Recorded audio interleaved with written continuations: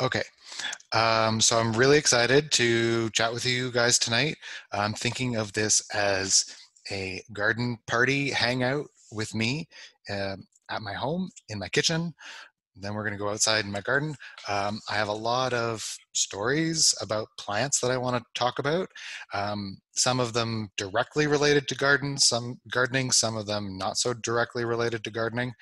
Um, so I'm going to start kind of broad scale, plant ecology, and then we'll sort of funnel down into gardening and what you can do in your backyard. So for the first 30 minutes or so, I'm going to give you a really like lightning fast presentation, a whirlwind of my life over the last 10 years, basically. And then we're going to take a brief pause, grab a drink, grab a snack, whatever you need. And then we're going to go outside and you can ask all kinds of questions. We can talk about whatever you want. And I will give you a tour of my modest suburban garden. Fair warning, I'm no Pete Udoff. I do not have a shockingly beautiful backyard. I've only been here a year, but I hope to show you a lot of cool plants anyway. Okay, so diving right in, we're going to talk about biodiversity and why we really care about native plants and conserving them in our gardens. So this is the first native wildflower, basically, that flowers in our forests, the harbinger of spring. And when everything else is dormant,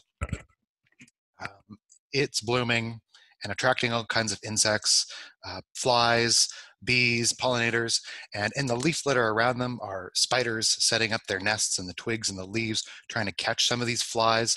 And then there's, nuthatches and chickadees jumping around, trying to, I don't know, catch the spiders or the bees. But the whole corner of the forest comes alive where these little plants are blooming. And to me, that really it's my favorite example of how plants are the foundation of our terrestrial ecosystems. They're the base of the food chain. They are food and habitat for pretty much everything else on land. So we love them. And even if you can't get 100% behind plant conservation, maybe you love birds, maybe you love fish, maybe you love reptiles and amphibians, and all of these critters, they depend on native plants as well, and healthy native plant communities, not just single species necessarily, but whole communities of native plants. So insects rely on native plants and they become bird food for all of our favorite birds. So I'm just going to kind of chat about the term biodiversity real quick. Some folks are confused. Maybe it sounds kind of like a technical term, but it's not. It's pretty straightforward. It just really means the number of different living things at a variety of different levels. So you can have biodiversity at the ecosystem level, at the population level, at the species level, which is what we generally kind of think of, I think, when we're talking about biodiversity, or also biodiversity at the genetic level, genetic diversity.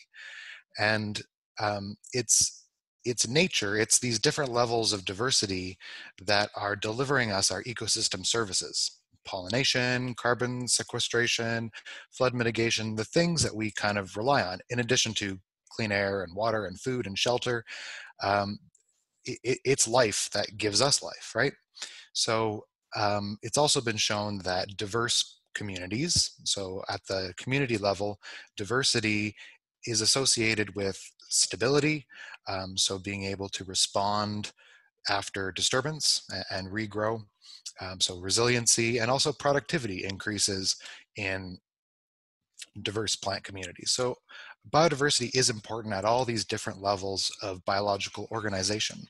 And in fact, it's so important that the United Nations declared this decade to be the International Decade of Biodiversity. And we're at the tailing end. And this really call to action from the UN was to have every level of government, every citizen take part in biodiversity conservation, learning about biodiversity, advocating for it, and conserving it on the landscape.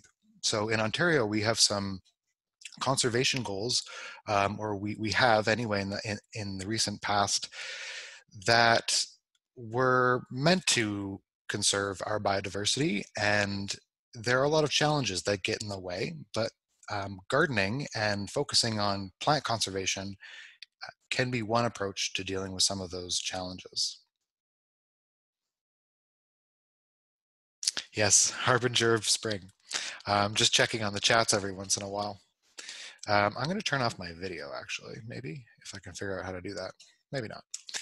Okay, so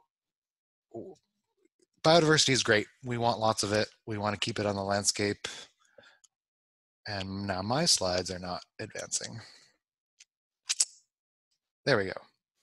Okay, so one of the challenges, maybe one of the most obvious challenges to conserving biodiversity worldwide is habitat loss. And habitat can be lost because we build a mall or farm, but habitat can also be lost because it's occupied by invasive species. And most people will recognize this monster as the invasive Phragmites. And it came into Ontario kind of cryptically because there was a native Phragmites australis already present in Ontario, but it did not possess all kinds of these invasive qualities that this hybrid Phragmites possesses. So right underneath of our noses, we had this massive invasion, and one plant came to dominate all kinds of wetland habitat, pushing out native plants, altering the physical habitat for all kinds of critters. So we're losing habitat in a variety of different ways. Fragmentation being one of them. But there's also kind of political or structural kind of civic barriers to native plant conservation as well, related to supply and demand forecasting. So it's a kind of precarious industry. It's a new burgeoning industry in Ontario, and the supply chain isn't always clear, and there's a lot of burden put on private native plant nurseries in terms of sourcing seed and growing plants on speculation for projects maybe to happen down the road. So there's also kind of hidden losses when we lose habitat and we lose populations. We're also losing that genetic diversity. So that's a challenge when we're trying to restore plants, because we don't necessarily want to draw from populations that are small and fragmented and inbred. We want populations that have high genetic diversity when we're choosing our restoration. So good quality restoration may not even be possible in some cases. And then, of course, there's the just attitude towards native plants. They're messy, they're ugly, they're boring. There's so many, gorgeous peonies and daylilies. Why would I choose anything else? So I'm here to sort of really encourage you and convert you, if you're not already kind of converted to native plant gardening, that native plants are really the way to go. So plant conservation and restoration is so important that the United Nations has declared the next decade to be the UN, the International Decade on Ecosystem Restoration, highlighting the importance that ecosystems provide to human societies in terms of value. Economic value, dollar value, but also cultural value. And so it encourages everyone to do as much as they can to restore the landscape with diverse native plant ecosystems to support other life as well. So now we're going to get in, that's just sort of a really quick wishy-washy overview of biodiversity and some of the concerns around conservation generally. But what can we do about it? We can restore plant communities. And I've always thought about this. Ever since I was a little kid, I've always been into gardening and plants, and I've wondered, well, how does nature do it? I know how my neighbor gardens, and I know how my grandma gardens, but how does nature garden itself? How does nature decide which plants coexist together in one spot and which plants are never found together? And some of that can be explained by environmental filtering, wet versus dry, high altitude, low altitude, that kind of thing. And sometimes those groupings in nature can be a result of interactions between the plants. So competition tends to push similar plants apart, and so they don't co-occur. And a process called facilitation tends to bring plants that are similar together so that they can cooperate for a shared resource.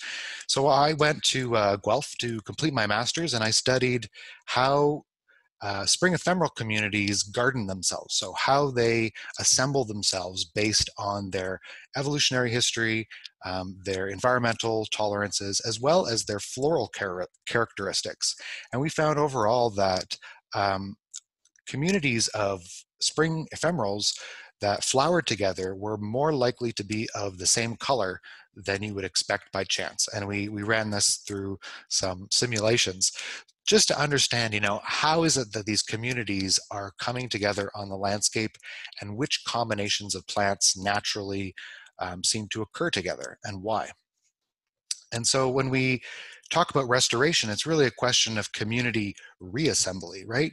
So using what we understand about how nature gardens itself, can we rebuild a community from its constituent parts, right? Can we reintroduce a bunch of species back onto the landscape and expect to get a plant community or an ecosystem that looks anything like what was once there? So after I completed my master's, I went on to work at the St. William's Nursery and Ecology Center.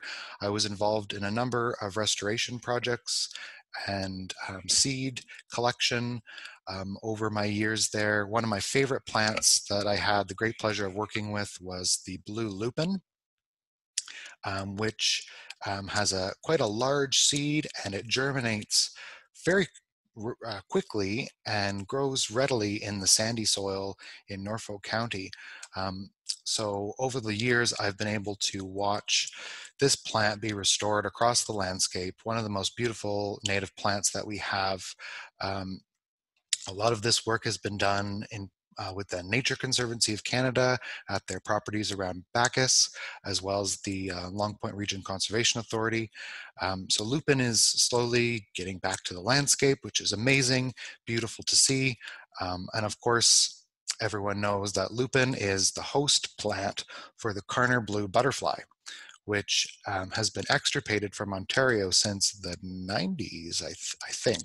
Sorry, I'm not really a butterfly expert, but it's been extirpated from Ontario for, I think, a couple of decades now. And it would be great to find them back in Norfolk County one day. So, my job wasn't always glamorous and lupins, right? Sometimes habitat restoration is really bleak and really ugly. And you think, how can you ever turn something like a highway underpass into a functioning ecosystem full of native plants? But we tried. We sure did try. And often these restorations were done in order to mitigate impacts on species at risk. Birds often, our favorite bobolink and other birds. And the question is always, well, it's really important to restore these habitats for these birds, but how do we know that we're doing it right? So I had all kinds of questions. After 5 or 6 years in restoration ecology, I decided to go back to school. I had a cool opportunity to go back to school and join Dr. Susan Dudley's lab at McMaster University, and I have had a blast for the last 4 years. We've been doing really cool things to study ecosystem restoration and native grasslands. We get to light our prairie on fire every once in a while. This was done with my colleague Sebastian. I wonder if he's listening in. Dr. Dudley's lab also gets to play with goats. How lucky are we? We get to bring goats out as an invasive species control. And our initial observation is that they really, really love a lot of our invasive weeds, such as autumn olive, multiflora rose, buckthorn, bird's foot trefoil. They will gobble this up. And we brought them out in the late fall, and a lot of the native plants had gone dormant, or at least had sort of dried up and were a little brown and crispy, but all the Eurasian weeds were still lush and green and delicious for the goats. So I think, you know, goats have potential. You hear about it once in a while, goats as lawnmowers, but I think goats could be a real targeted solution for some noxious weeds. Um, but most of my work for my thesis anyway has revolved around restoring grasslands on roadsides. So we've been working with the Ministry of Transportation to come up with some best practices in terms of seed mixes and methodology to convert existing vegetated roadsides into something that looks like this photo on the right, a more diverse native prairie. So not just putting in new seeds where they've created a new road, but how do we rip up and replace an existing road? So I'm going to go through this really quick, but just if folks aren't aware, Southern Ontario was once home to grasslands and prairies. Basically everywhere south of Kingston and of the Bruce Peninsula. So it's appropriate to consider grassland in a lot of early successional restorations, whether it's a urban infrastructure corridor like a roadside, or if it's you know, just your own property. So here are some of my results really quickly. This is what the site looked like after year 1. That's showy tick trefoil and brown-eyed Susan flowering. I know everyone is going to get a copy of this presentation at the end, so you can kind of sort through it if you want. I've tried to jam pack a bunch of information into it. This is a list of native grassland species that germinate fairly readily and are generally available on the market. I've organized them from roughly dry to roughly in the middle to roughly damp. Just if you need some suggestions for some of your grassland creation projects. So by year 3, this is what our roadsides look like in, you know, late July-ish. And then earlier in June, they were covered in penstemon. It's really hard to show the total diversity, though, that we achieved at all these sites after 3 years, because everything flowers at a different time of the year. So these graphs, I'm not going to get too mathy and technical tonight, but these graphs show just how the composition of our restoration changes from year to year. In the second year, most of our native plants were evening primrose and brown-eyed Susan. In the third year, almost all of our primrose disappeared and was replaced by a more diverse mixture of our other target native species, which included vervains and penstemons and goldenrods and wild bergamot, things like that. So we had about 15 species altogether. But this just shows that any restoration is not a static entity. It's going to change over time based on initial conditions, based on your maintenance regime, and just based on natural succession, right? Grasslands are early to, you know, mid-successional environments, and they can be invaded by trees and shrubs if they're not kept at bay.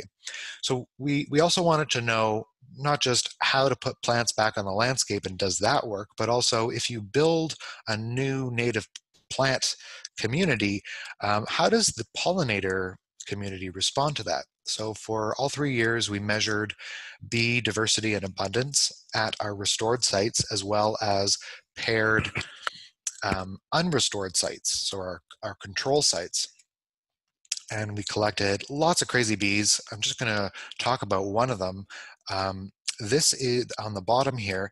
This is I think it's Pepinapis. It is a kleptoparasite, which means she lays her eggs in the nests of other bees.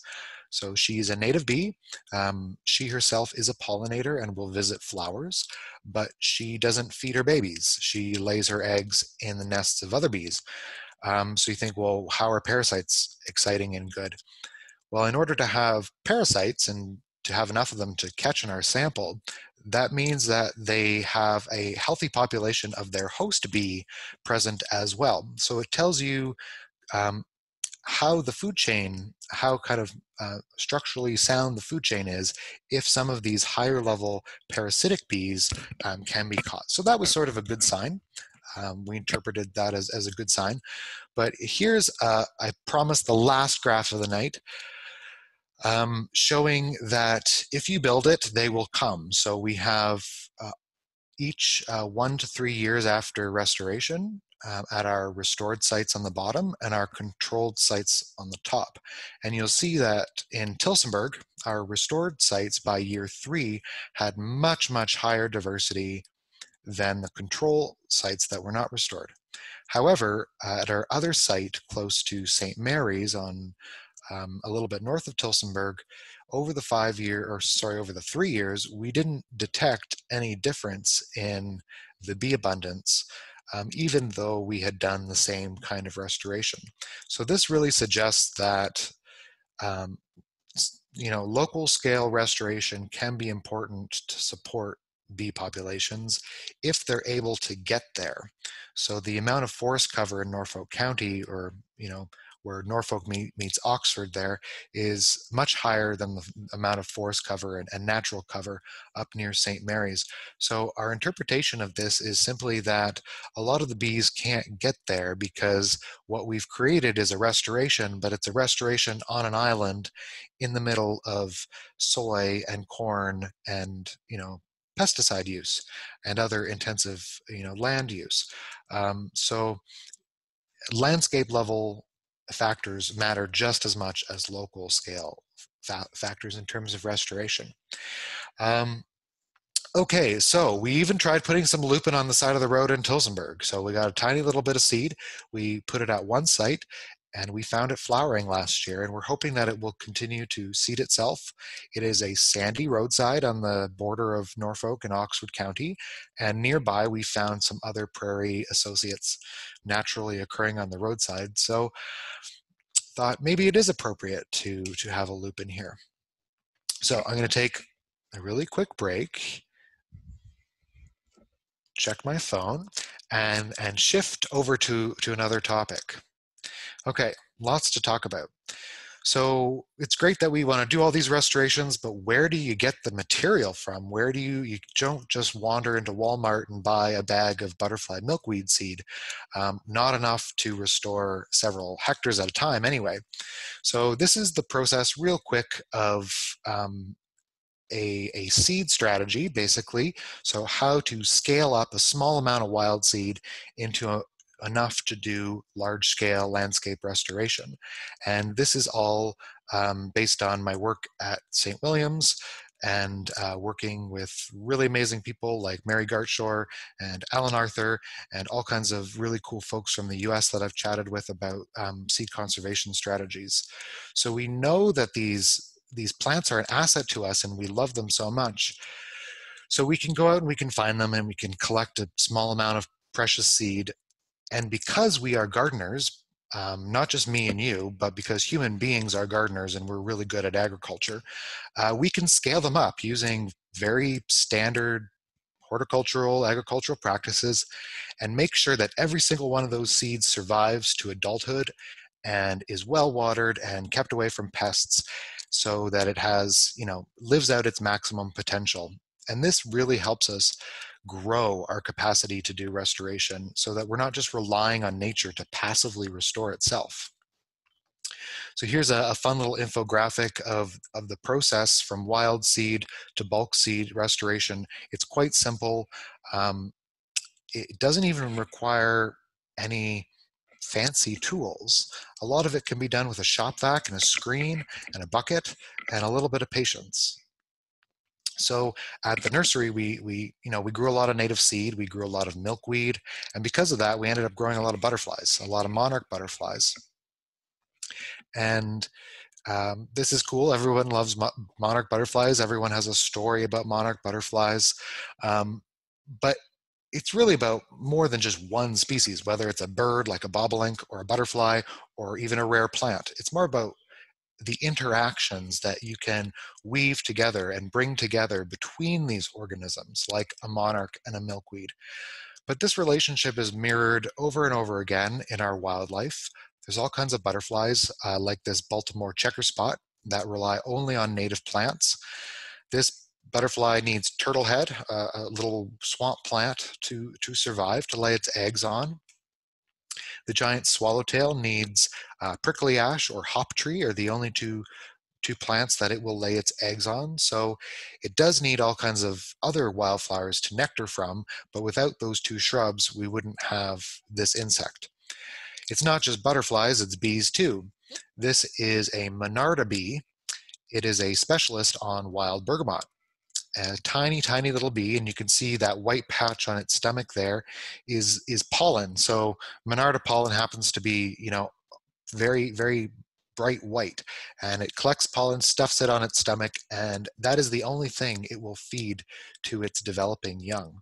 So even though Monarda is a very common plant, this little bee is still rare on the landscape. So if you have local extinctions of wild bergamot, you also end up with local extinctions of this tiny little bee. So I would encourage everyone to start with wild bergamot in their garden if you're just starting out. So what I've been talking about mostly is gardening on a kind of a landscape scale, restoration on a landscape scale, but a lot of these species will do fine in your garden as well. So this is one that a lot of people are familiar with. You may already have it in your garden, spiked blazing star. It's a great nectaring plant for butterflies. So this brings me to appreciation and the plants, how we can appreciate native plants more, either through gardening or if we're not lucky enough to have a garden, by exploring native plants in their ecosystems, in their native habitats. And I loved gardening. We're talking about gardening tonight, but really, I think of the whole world as a garden, or at least all of Southern Ontario. We've mucked a lot of stuff up. So now it's our job to really actively unmuck it in a way that we garden our backyard. So in a way, I kind of see the world as one big garden with no fences. All right, back to restoration and appreciating native plants. So this is one of my favorites. I think there was a photo up earlier for the foraging talk. This is wild plum, and every year we would collect buckets of these, and we would make jam from the plums, and we'd make lots of babies from the seeds. And so this patch of plums was a real opportunity for us, an economic opportunity, but also just a way for us to connect as human beings to the earth and to these plant communities in a way that's direct by making food, by smelling those hot plums on the side of the road. It was a really beautiful place that we loved. Unfortunately, somebody else didn't love it so much. This is the same plum grove cut to the ground. The only trees that were left were non-native trees, unfortunately. So we still have a way to go in terms of appreciating the native plants, even the weird, ugly shrubs that are on our landscape. And sometimes we all suffer from a little bit of plant blindness. This is my favorite Leopold quote. Basically, things don't just happen. There's an origin to things that we really need to dive into. And a lot of the origin is plants in terms of our ecosystem services and why we're here and why we're even able to be here. It all starts with plants and appreciating plants in your garden. So I work on the roadside a lot, and there's a lot of little plants that are growing on the roadside, a lot of weird plants growing on the roadside that I can appreciate because I'm a nerd, but not everyone can appreciate because they look like just a green weed like this. However, this is a green milkweed. It's not super common by any means, and it needs a little help. It needs conservation, but it's not a big fluffy panda. So how do we get people to care about these wispy, weedy little plants? And part of it is gardening, and I do promise you we're going to get to gardening by 8:30. Don't you worry. But also, seeing these plants in their natural habitat and having the opportunity to be able to grow these plants from seed and to really understand the precarious, life cycle that some of these plants have. And I think that's a way to really learn to appreciate them. So I could go on and on and on about all my favorite weedy little plants. This plant is a hemiparasite, so it derives some of its nutrients from other plants, other native plants, the wood betony. It has a relative, another hemiparasite that is fairly common up in the Bruce Peninsula, the scarlet paintbrush. And these plants are easier to appreciate, right? Because they're more colorful, they're more attractive. We think, oh, I want that in my backyard. But it's not always easy to grow because you need the host plant for this hemiparasite to form with in order to have a population of it in your backyard. So it's not as straightforward as, like I said, strolling down the road to the local hardware store and buying some scarlet paintbrush off the shelf. So if you want to appreciate plants in their natural habitat and you live in Norfolk, you're lucky. It's a very special place to botanize. But another place that's dear to my heart is the Bruce Peninsula. There's all kinds of really cool plants up there, carnivorous plants like this sundew, other carnivorous plants like this, what is it called, butterwort, pinguicula. So this plant will catch insects on its leaves and digest them on its leaves.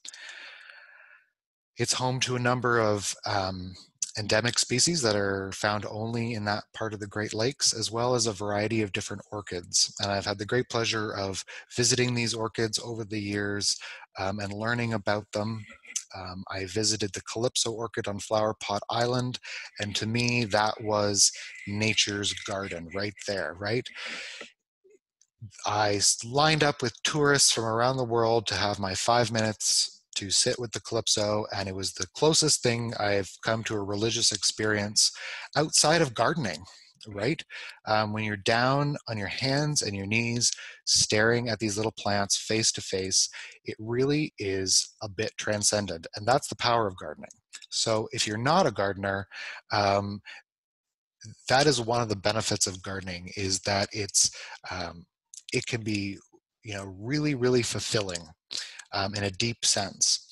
And one of the most fulfilling moments I've had with an orchid is when I was picking strawberries at a restoration site in, I think it's Clear Creek, outside of Norfolk, and my colleague showed me this tiny little rare orchid, this tiny little brown orchid that had made its way into a restoration site some 15, 20, maybe even more years after, and it definitely was not seeded there as part of the restoration.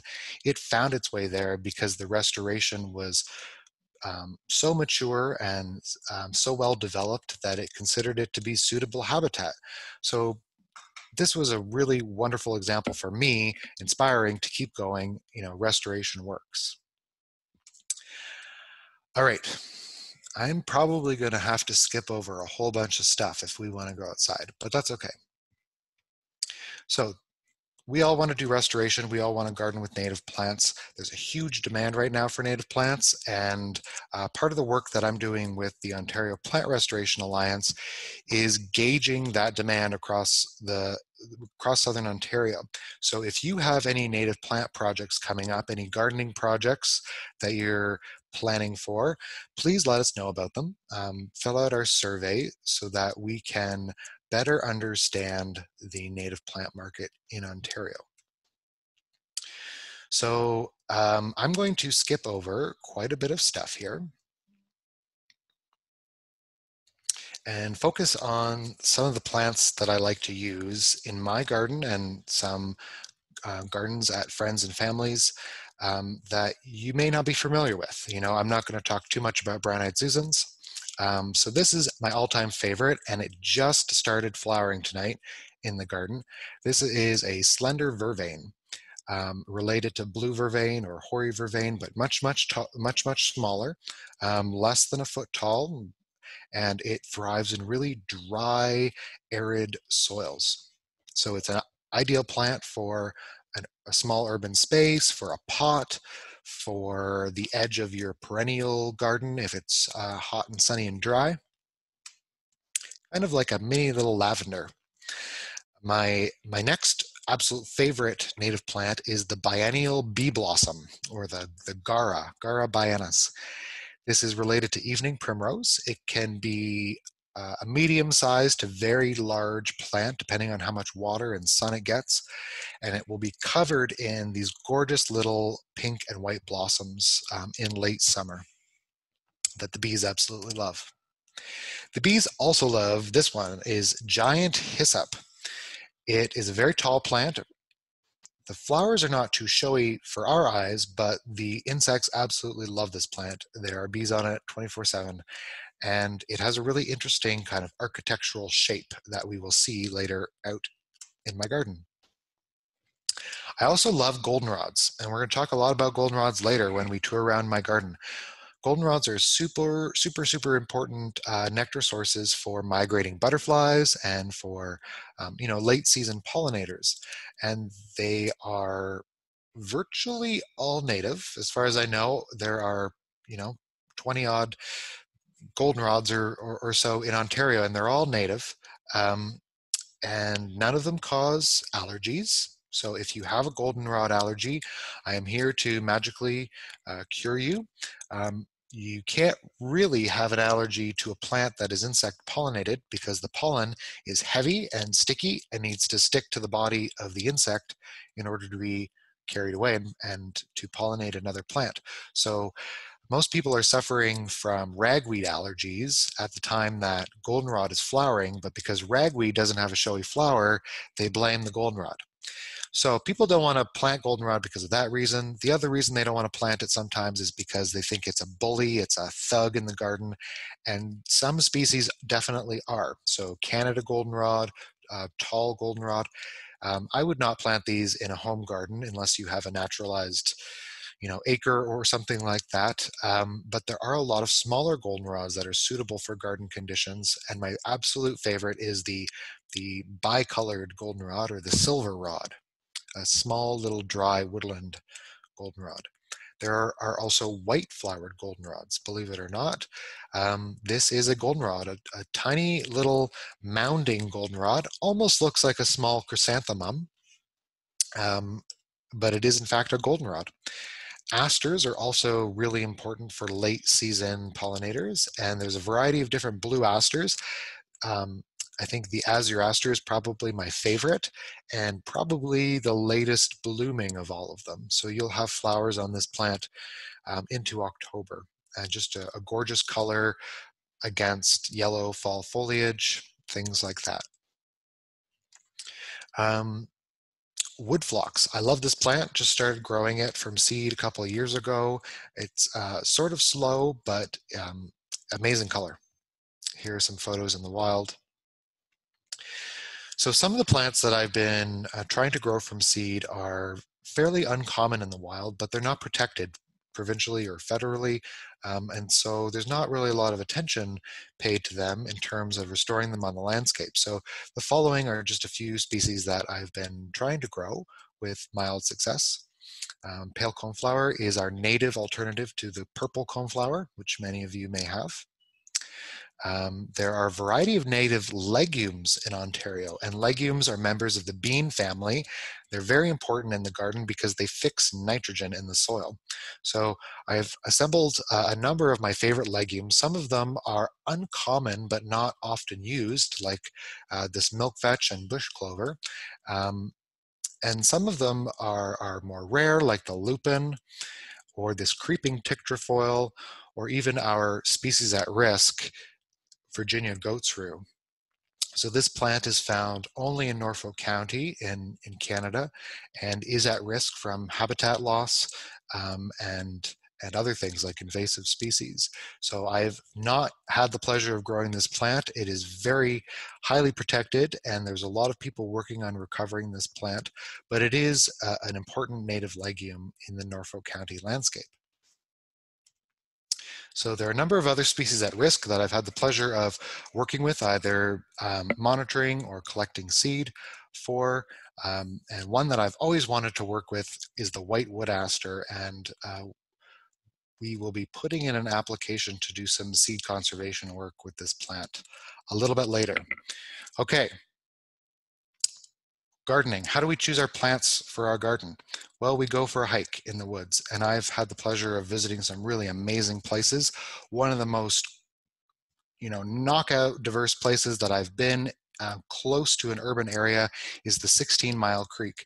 And we can use these sites close to our project sites as reference guides to our gardens. And we can find habitats and growing conditions out in the wild and look at the plants that are growing there and choose those plants for similar conditions in our own garden.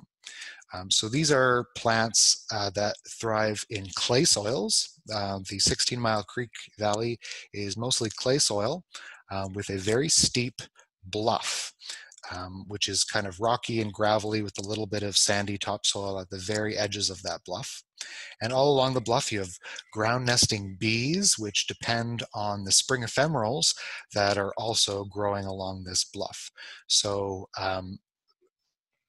we like to use a lot of early saxifrage, the spring ephemeral, in clay sites, dry clay sites in urban areas.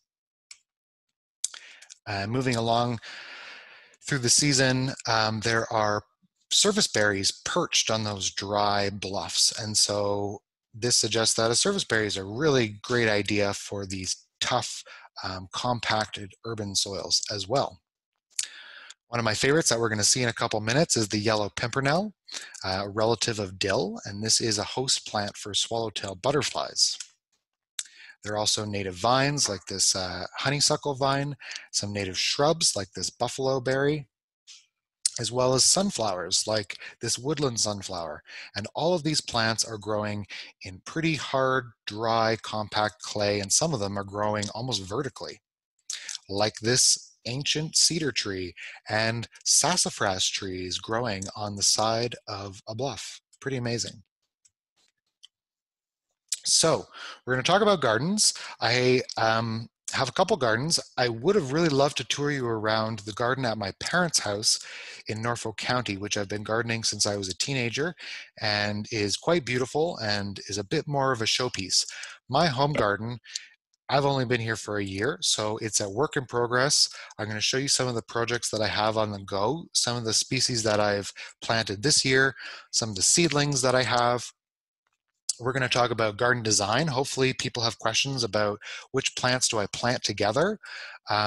So I've put together all these resources, not necessarily to talk about right now, but so that you have these guides later on if you're trying to plan for your project. So these are just some combinations that I have in my own garden, in a wet spot, in a dry sunny spot, and in an area with some decent soil. So I think actually I'm gonna probably pause there because we're gonna transition outside. These are some of the plants that I put in last year in my rain garden, and this is about a month ago. So we're gonna check on those plants in the rain garden, see how they're doing, see how big they've gotten. And then before we pause for a drink break, I just want to bring everyone's attention to this really, really cool program called the In the Zone Gardens Tracker. So it's a web-based program that you can register your home garden, including how many native plants you have, how big your garden is, all kinds of ways that you use green methods to garden, how connected you are with your community through your garden. And what's really cool about registering within the zone is that it tracks the amount of habitat that home gardeners are creating across the Carolinian zone, which shows the power of collective impact, right? So if you have time, definitely register. It's really simple. It's just a form that you fill out, answer some questions about your garden, share some stories about your garden. When you register for In the Zone, you qualify potentially to win a pawpaw tree later on in the year.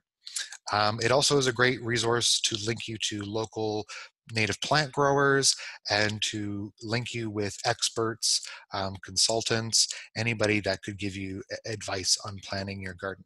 So I'm going to pause there. I need a drink. I've been talking at you a lot about native plants.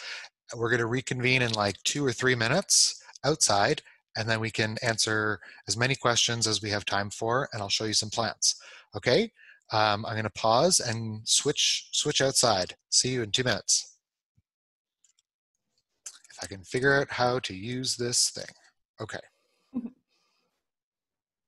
Okay, so Joelle popping in here again. While we are waiting for Stefan to get set up outside, now is a great time to start answering asking some of those questions, so we can be ready to for him to answer them once he gets there. So there's lots of really great questions that I've already pulled out from the chat as we've been going on. If you have any other questions about your garden, now's the time. Ask them in the chat room. We're really excited for that to happen.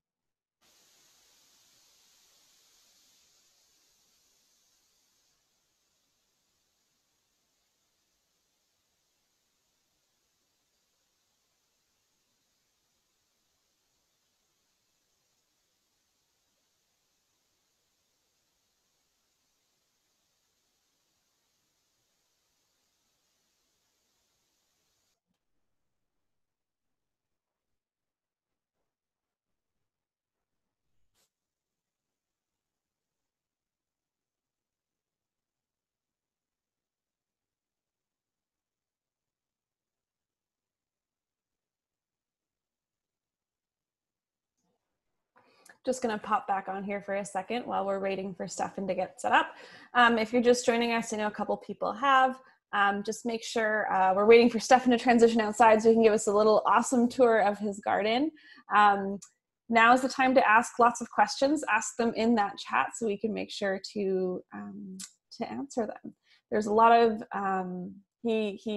wow, listed off a lot of really, really great plants there for us. Got some great ideas for my own garden, so I'm looking forward to seeing him outside as well.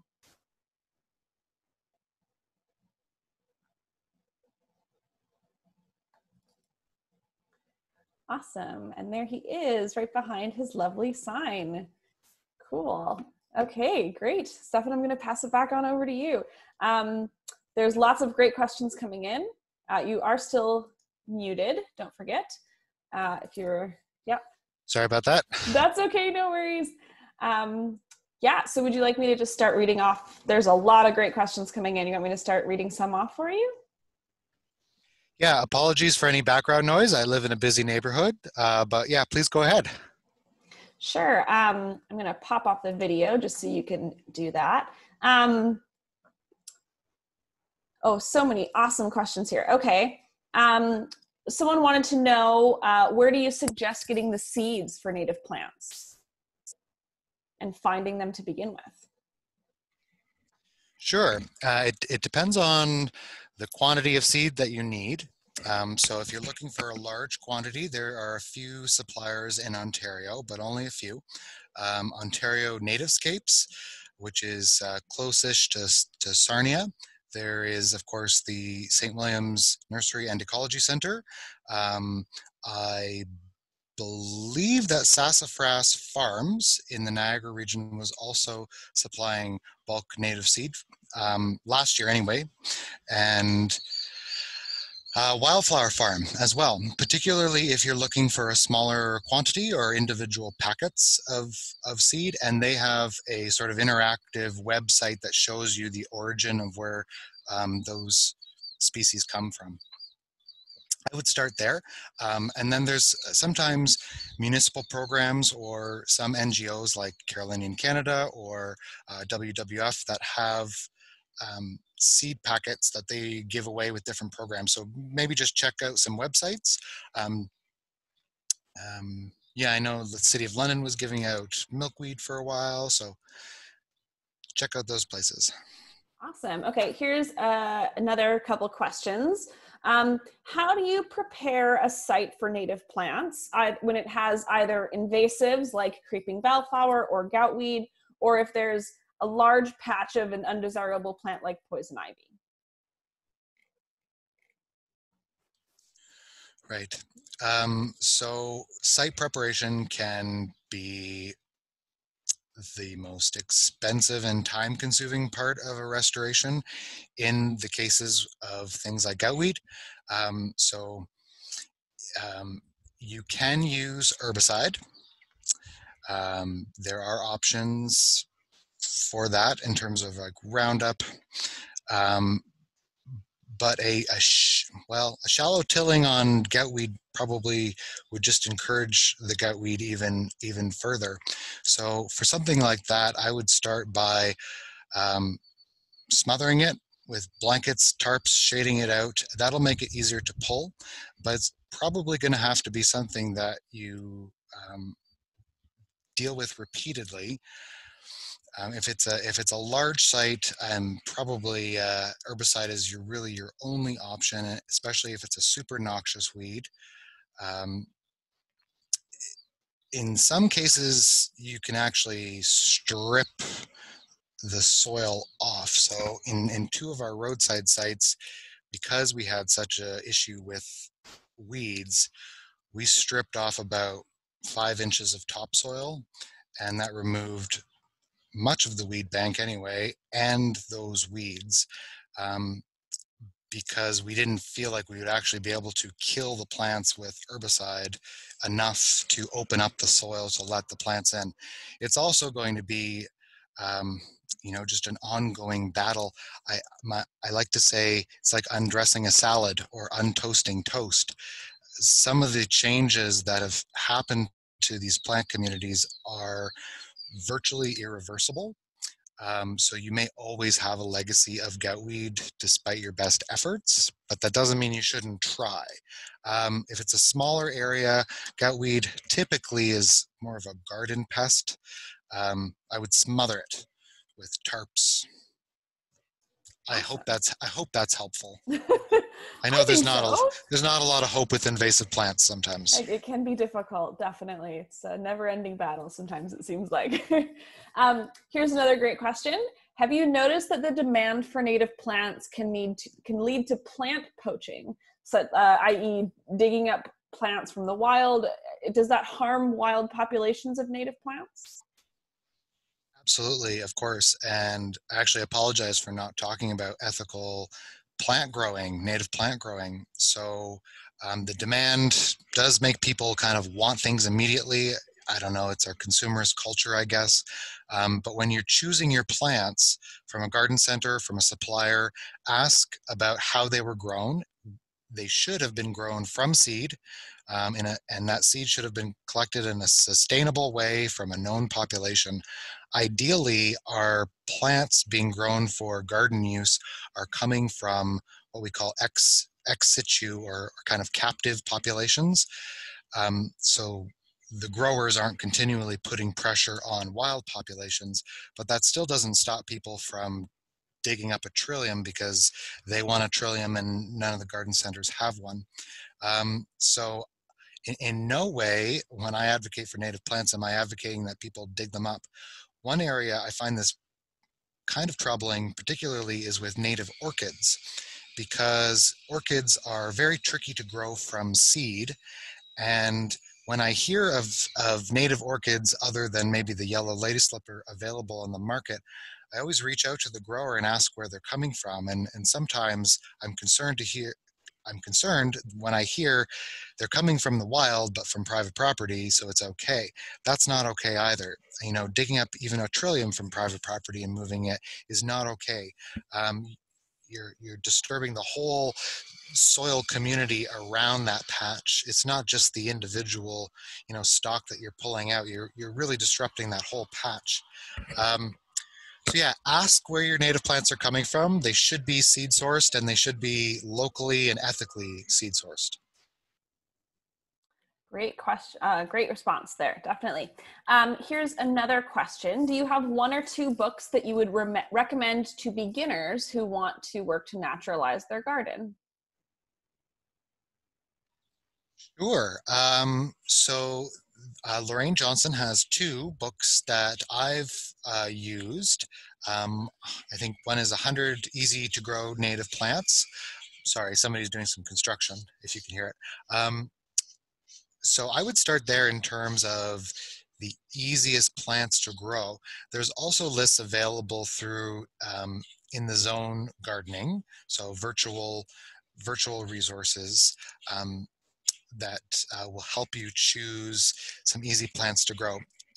Some of my slides have plants that I like to work with because they're easy to grow, and it will show you their height and their kind of growing conditions in terms of light and moisture. So there are a variety of different guides out there.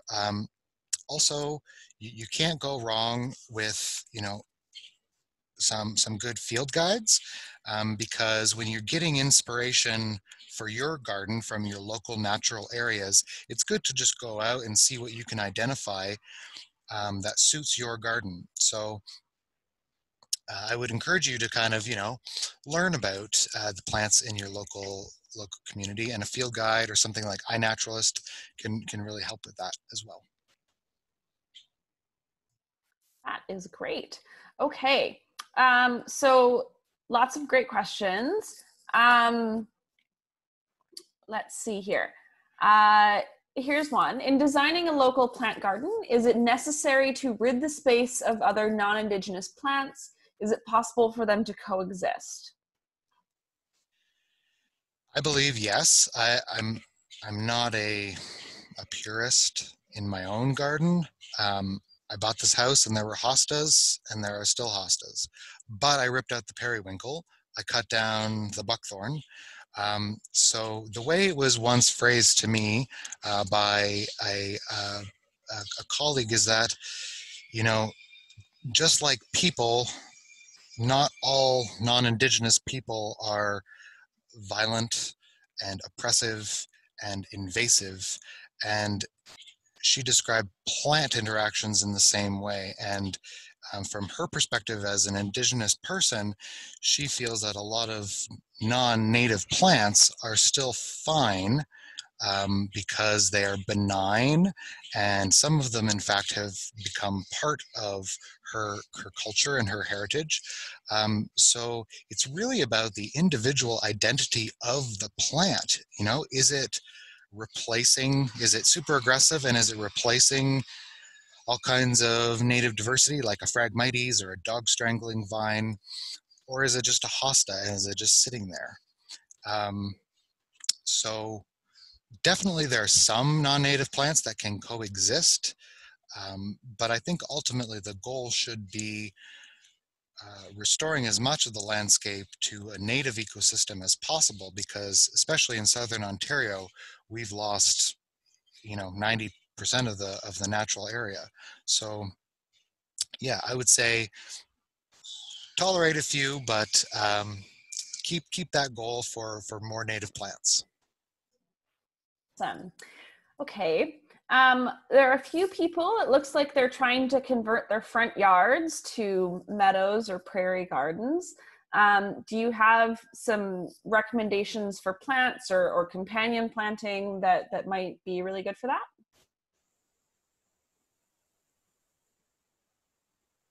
You're still muted.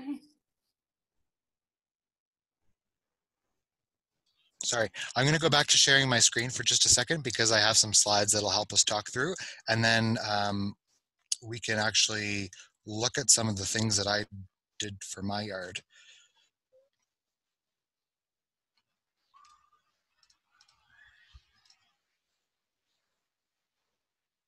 Okay, so in terms of combinations, these are combos that I came up with based on the soil conditions, the growing conditions that you have. So if you want a tall grass prairie wildflower garden, this is the combo for you. And I have outlined some species here, but really this is my guide.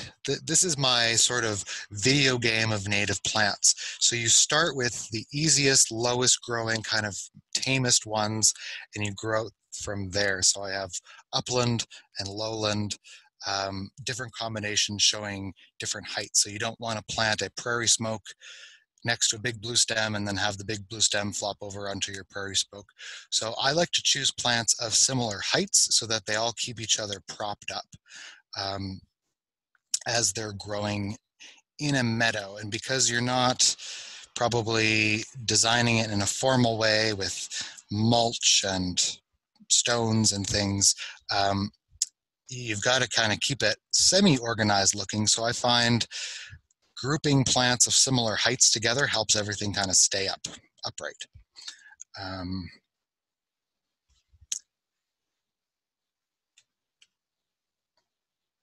But yeah, this this shows some of my favorite native plants. A lot of them are, you know, easy to find on the market. Shows their height and then the amount of moisture they need and the amount of sun they need, just in those little icons. So hopefully things like this and in the zone can also help you pick the actual plants that you want to use. I have a sort of taller grass, prairie-ish thing in my backyard, and then the front and in the side over here, I have a more alvar or shortgrass kind of meadow-inspired combination.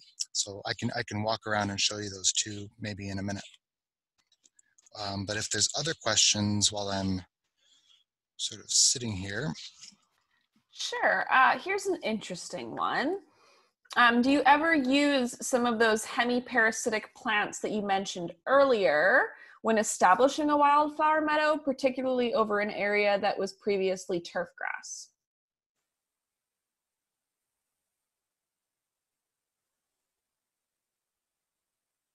You're muted again before you. Sorry.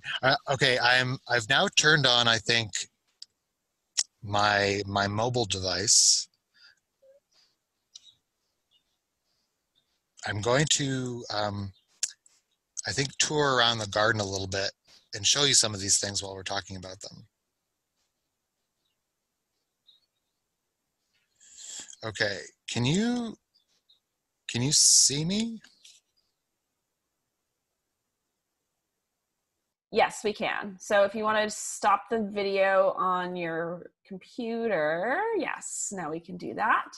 Yeah, and then why don't you give us a brief tour of the garden, and if we have any time for any more questions left, that would be awesome.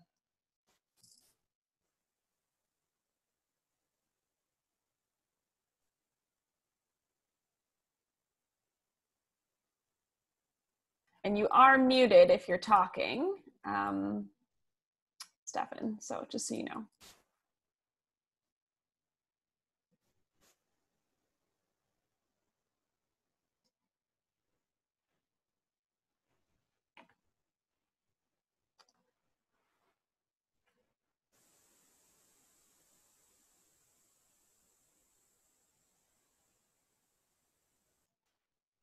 We're having trouble hearing you.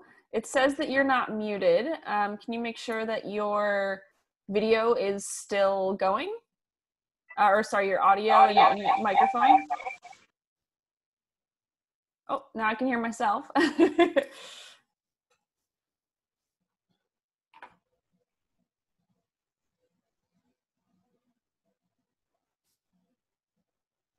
How is that? Oh, there we go. I can hear you now. You can hear me now? Yes, I can. Okay, perfect. So sorry, guys. So this is, here I am at my little desk outside. We've got 15 minutes. I'm going to give you a tour of the garden. Jump in at any time with questions. But the last person asked about hemiparasitic plants, and I actually have some of them growing. So this is my little meadow. And these are some of my little seedlings here. And these are some of my hemiparasite seedlings. And here are some of the better ones. Okay. So this is wood betony, the Pedicularis canadensis, and I've got it growing with a host sedge. This is Carex sprengeli. So I have found that the wood betony does need a host, or it needs to be fertilized. Otherwise, the seedlings don't grow more than one leaf. So the ones that I grew without this sedge didn't grow very fast at all, and a lot of them died and are just hanging on with one leaf. These are the best ones that I had, and they are growing with, this is Sprengel sedge, a native sort of dry woodland sedge that they share habitat with. So I use this, but my understanding is that wood betony will parasitize most native grasses and sedges. That is my understanding. So I'm not sure if they will work with sod grass. That's not something I've ever tried. But if you're seeding a new restoration site, you could seed down some native grasses like Virginia rye or switchgrass or something like that, or even some sedges. Um, and if you can find seed for wood betony, that might help establish the betony.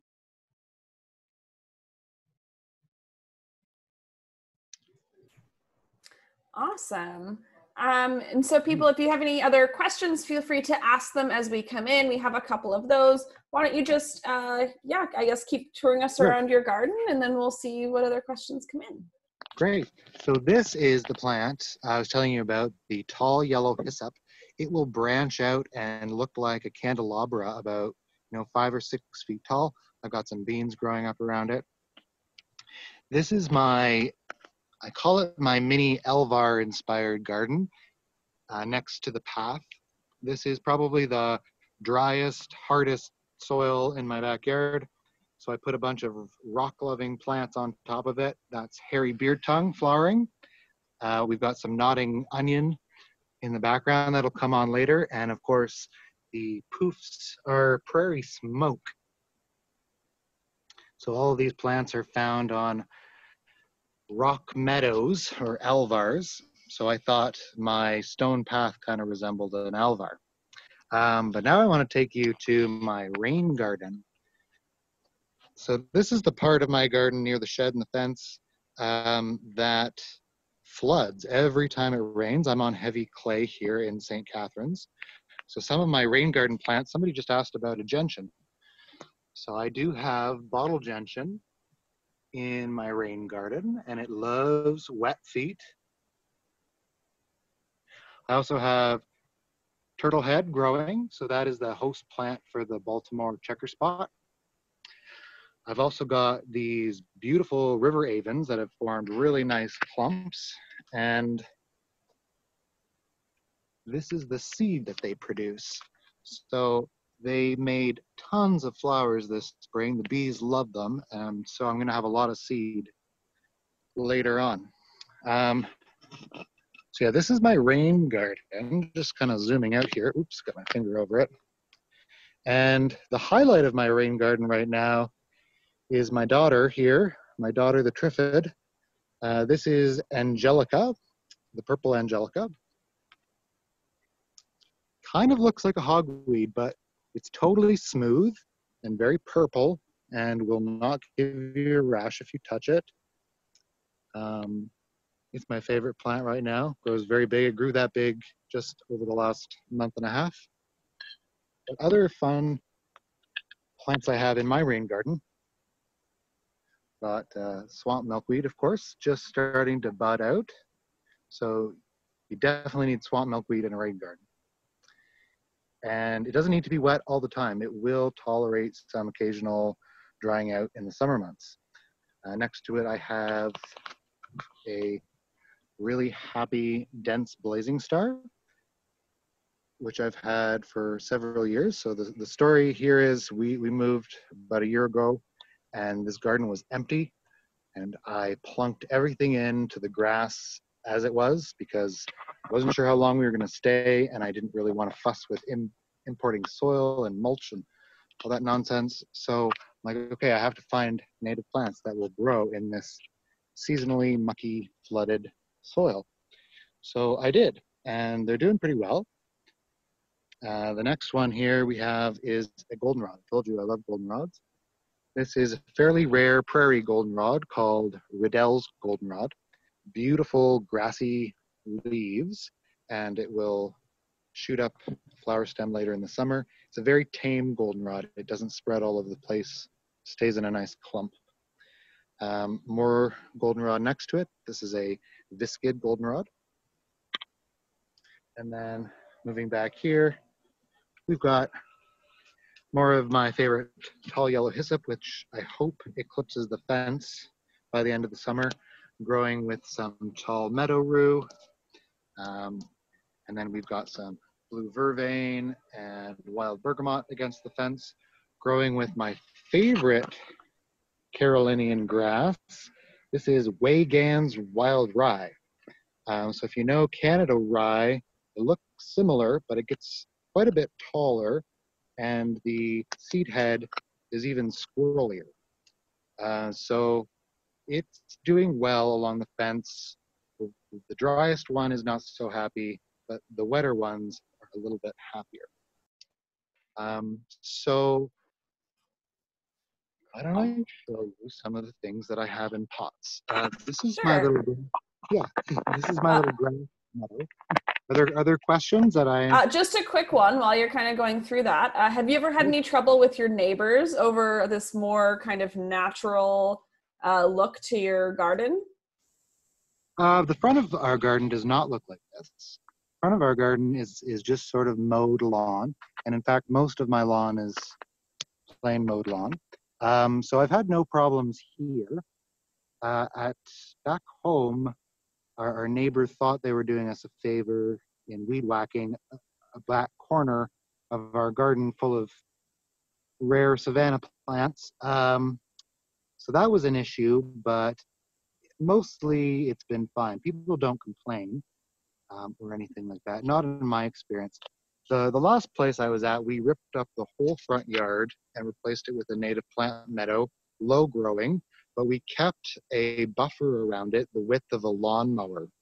So it kind of framed in the wildflower meadow a little bit and kept that buffer between the sidewalk and the path and all of the plants. So I think there are ways to kind of make it both messy and formal at the same time.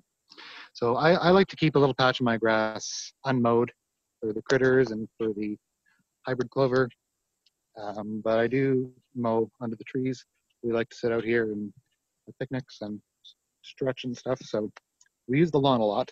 I'm growing a lot of seedlings. These are for different projects in Norfolk County and in Niagara region. Some of the cool plants that I've got here. This is a stout goldenrod, and these plants are 5 years old and they are finally flowering. So I'm very excited to get more seed and to be able to propagate more of them. And then here are my native plants in pots. So the bright orange is a nasturtium, obviously. I love nasturtiums, and they kind of make the containers a little more familiar feeling. But everything else in them is native plants. So I had columbine that flowered early in the spring, and some sedges. The nodding onion will come on later in the summer. This really pretty little white one flowering right now is long-leaved bluets, which is another Alvar savanna type plant, and really loves growing in a pot. So the other plants I have in here include sweet everlasting, some Sprengles sedge. I have a serviceberry and one of them stuffed in there, as well as some of that stout goldenrod. So all of these pots I keep outside all year round. I put them in the shed in the winter, and I don't water them past about December 1st, and then start watering again around March 1st when I bring them out. So that's a nice pot of columbine there. Cool. For the rest of your garden, do you have, or for all of it, do you have a watering system? Do you use a hose? How often do you generally have to water some of these native plants? So when they're first established, they do need a bit of watering, especially in my hard compact clay. But after they're established the first year, they don't need any watering. I have a couple of aquariums. I keep fish as a hobby. So every time I do a water change, I use that water out in the garden. But other than a heat wave in July, I don't do a whole lot of watering on established plants at all. Good to know. Another question, is it ethical to harvest our own seeds from wild populations? So it's important to do your research and figure out how common your plant is. And also it's important to get permission from the landowner. There are some spaces where it's totally ethical to collect common species, such as roadsides or municipal parks, or if you have a woodlot in your backyard. Um, Collecting seeds from common species really doesn't do much harm. Those seeds need to disperse anyway, and a lot of them will come off the plant without you having to disturb the plant at all. Um, but I definitely don't recommend collecting seed of rare species or seed off of property that you don't have permission to be there, which includes conservation areas, nature reserves, things like that. So a lot of those places are open to restoration though, and may give you a permit to collect some seeds. But if you're just looking to collect something like a milkweed, for example, you can, if you do it in a safe way, collect that kind of seed off of a public roadside, or kind of a ditch, anywhere you can find it, as long as you're doing it safe and you're not trespassing. Well, another question, do you cold stratify anything? Aha, good question. So we're gonna go over to the little seed station here. So a lot of native wildflowers need to be stratified. A lot of them don't, but they all pretty much benefit from it. So the easiest thing to do is to get a little baggie, get a little bit of moistened peat moss, and then you put your seeds into that baggie, into the fridge for about a month. Some will need longer than that, and I would probably recommend the Prairie Moon website as the best resource for most wildflower seed germination information. So they'll tell you how long it needs to be in cold moist stratification, but some things don't need it. So brown-eyed Susan, wild bergamot, they don't necessarily need it to break their dormancy, but they will benefit from a week or two in cool, damp conditions before they germinate. So it is kind of species by species. But yeah, check out Prairie Moon. They have a really cool database for stratification information. Awesome. And then I guess just probably one last question. Do you see, if somebody's looking to go into restoration ecology or plant restoration as a career, is that an option for a career path? Is that a good option? Would you recommend school? How would you recommend somebody get into that? Sure. You know, I've always found it easy enough to get a job with some plant knowledge. People really have a lot of questions about plants and are unsure about plants. And so if you can be a plants person, I don't think you'll ever not have a job. In terms of restoration, I think the most important thing you can do is to join a naturalist club or to otherwise familiarize yourself with the biogeography of the region that you want to work in. This includes being able to identify the plants and some of the major kind of geological features that are shaping the plant communities and the ecosystems that we're trying to restore, just as a foundation. But other than that, you know, you can always volunteer with different organizations to do invasive species removal and to learn that way. It's a really good way to get involved. Awesome. Great. Well, thank you so much. We're already getting calls for there to be a part 2 of the webinar. We might have to do that. It seems like people are loving this if you're up for it. Kristen's going to pop back on here in just a second. Yeah. Do you have any kind of final words that you'd like to say, Stefan? I kind of wish I had more time with you. So I hope there is a part 2, and we can talk more about plants. Yeah. Awesome. Yeah, so thank you so much. Your knowledge was awesome. I learned a lot. This was really great. And yeah, hopefully we can do that again. And I guess here's Kristen. Thank you again, Stefan. Yes, thank you, Stefan. I learned a lot. I've been jotting notes the whole time, as I'm sure everyone else has been. And this is just, a reminder that we will send out a recording of this webinar, as well as some of the references that he mentioned with the books and then the websites. And there's been stuff coming up in the chat, great references as well. So we'll make sure to include as many of those as we can. One last time, thank you to all our sponsors who made this possible for us tonight, and potentially a part 2 to be determined. Thank you, Stefan, again, for taking the time to chat with us about this fantastic topic. And thank you for everyone to joining us tonight. And we'll be in touch soon, and hopefully we'll see you at some of our other upcoming presentations. Thanks for joining me in my garden. Have a good night. Yes, that was fantastic. Thank you. Everyone have a wonderful evening. Stay safe. Stay cool with this heat wave we're about to go into, and talk to everyone soon.